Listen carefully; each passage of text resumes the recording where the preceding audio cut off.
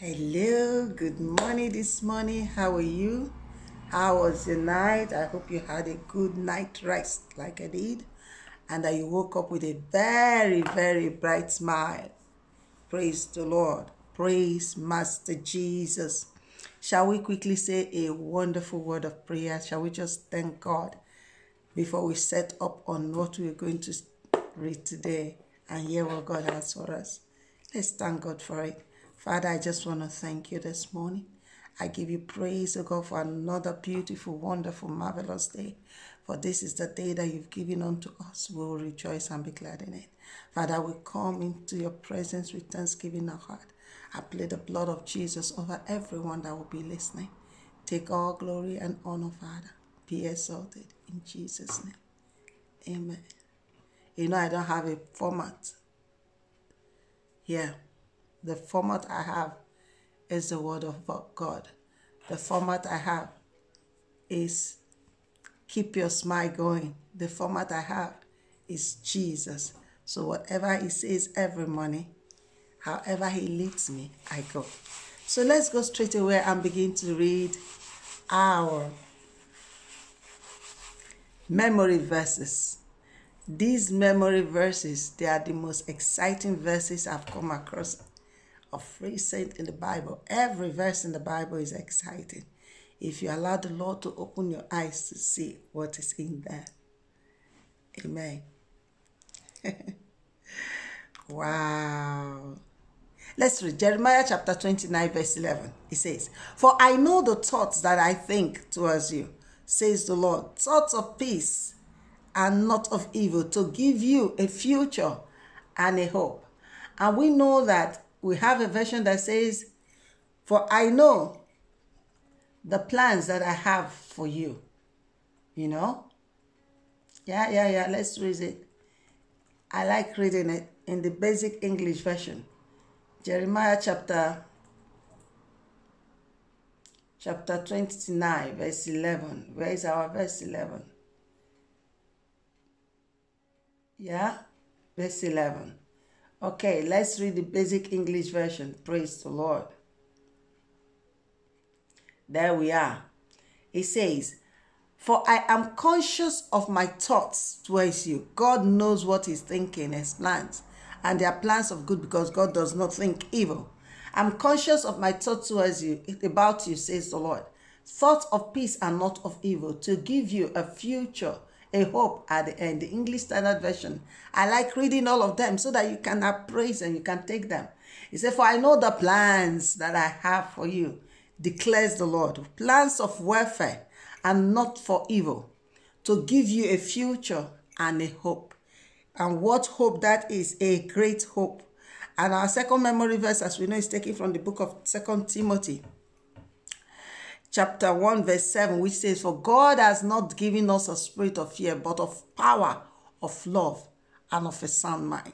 So this morning you are starting off with a sound mind. You are starting off with power, with love, and with sound mind in your heart. Amen. And straight away we are going to go and read our verse for today. "Of fear not, and remembering always that the reason we do not fear, that we cannot fear, that we should walk in boldness, is because we fear God." It's because we fear the Lord. Amen. The Lord has an obligation towards those that fear him. He has an obligation towards those that honor his name. So if you do not fear God, you do not honor him, God has no obligation. If he does it, it is just out of his marvelous mercy towards you. Know it today. We are reading this morning Genesis chapter 43 verse 23. Wow. I love it. Praise the Lord. And I hear somebody say, "You love everything as long as it is the Bible." Oh yes, I love it. As long as it is the Bible, I love it. Because it is the Word of God. And it is the Word of God that gives us life. Now I'm going to read Genesis chapter 43 verse 23. We've read it before together with other verses, but today we are staying only on the verse because God is reminding us. Now Everything has passed, COVID-19 has reduced, and it's coming back again. God is saying, do not fear. Do not be afraid. Don't let anything shake your heart. Keep your eyes fixed on Jesus. Keep your fear of God in your heart, in your spirit. Walk in this. He says, but he said, peace be with you. Do not be afraid. Your God and the God of your father has given you treasure in your sacks. I had your money. Then he brought Simeon out to them. Praise the Lord. Now this is, I'm just opening another version to read. This is what is his name? Joseph talking to his brothers and telling his brothers not to worry, because he had set them up to see if they were honest men. And not only were they honest men, they came back with the money that he had set them up with, and came back with double. Thank God for the wisdom of their father. Thank God for the wisdom that Jacob had. And look at what he says. He said, peace be. I want to stop on two things here today. Peace be with you. Let's make it three. One, peace be with you. Do not be afraid. Your God and the God of your father has given you treasure in your bag. Peace be with you. Peace be with you. Let me read it from the English Standard Version if it is different. It says, and it says, peace be to you. Do not be afraid. Your God and the God of your father has put treasures in your sack. Let's read it from the basic English if it is different. I love this version. You will like it yourself. It says, then the servant said, peace be with you. Have no fear. Your God, even the God of your father, has put wealth in your bag for you. Has put wealth in your bags for you. Now, I want to explain something. You know, these were people that didn't have the fear of God.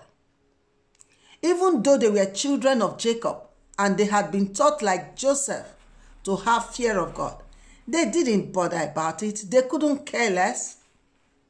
They did whatever they wanted. That was why they hated their brother so much. Praise the Lord. I've got something in my eye. They hated their brother so much that they couldn't stand the sight of him. So they had to sell him. They actually wanted to kill him. But they sold him. And after many, many years, lo and behold, without knowing, they are standing before the same brother they sold. The same brother they cast away. Has somebody cast you away? Have you been sold? Have you been given up for useless, hopeless, and anything? Relax. God has a plan for you. God will bring you out. Keep your eyes on the Lord. And that is by the wayside. Let's come back to this. By now, they have learned to fear God, to keep the fear of the Lord in their heart. They have learned to become honest men. They have learned to listen to the word of God that their father was teaching them. And the fear of God has been instilled into them. So now they walk in the fear of God. So when they discovered that, their money was back in their sacks, they were scared. So when they were to go back, they said, no, Father, we are not going back unless we have enough money to return to this man. And the father said, you know what? You take money. Take money for what you are going to buy and take double money and return to the man. Not knowing that was to his son.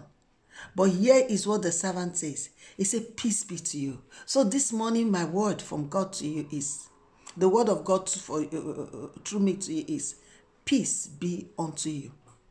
Peace be with you. The peace of God that passes all understanding be with you in the name of Jesus.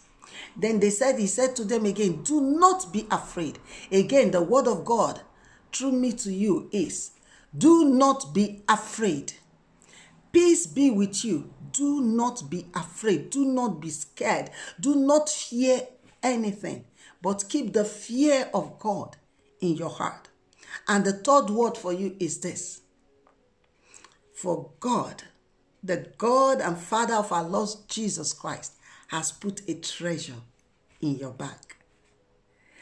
The God and Father of our Lord Jesus, from this has put wealth in your bags. That wealth comes out by the reason of the fear of God. Will you begin to walk in the fear of God? Will you begin to honor God with your life from today? For God has put wealth in your bag. And if somebody open the bag, don't worry, you will find it. Today, as God lives, you will find a miracle. As God lives, something great will happen to you. As God lives, you will hear good news in the name of Jesus. As God lives, where you thought that it was all over, God will open the door and it will start again. And until your victory is assured, no conclusion will be concluded in the name of Jesus. As God lives, you will be blessed today. And you will know it at the end of today that you have been blessed. As God lives, mercy will reign on you because our God is a merciful God. As God lives, have you seen? I pray for mercy of God upon your life, that your sins be forgiven you in the name of Jesus. As God lives, God, by the blood of Jesus, will show you mercy.